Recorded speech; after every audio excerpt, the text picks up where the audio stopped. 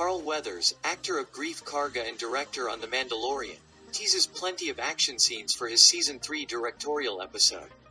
The beloved Star Wars series starring Pedro Pascal as the titular Mandalorian, Djarin, is set to make its return in February 2023 after a long-awaited 2-year hiatus.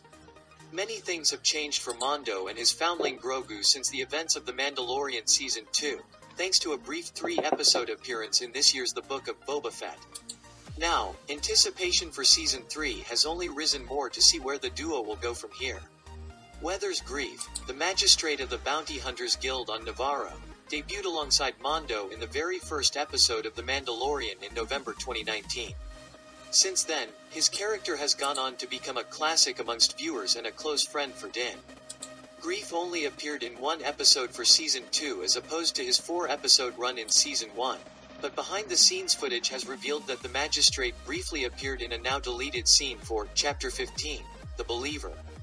The Season 2 episode, Chapter 12, The Siege, saw Weathers' Mandalorian directorial debut, which included plenty of action for the Nevarro crew both on the ground and in the air. The episode was also an important turning point for the story, as it was finally revealed to Mando and his team that Moff Gideon, Giancarlo Esposito, had survived the events of Season 1.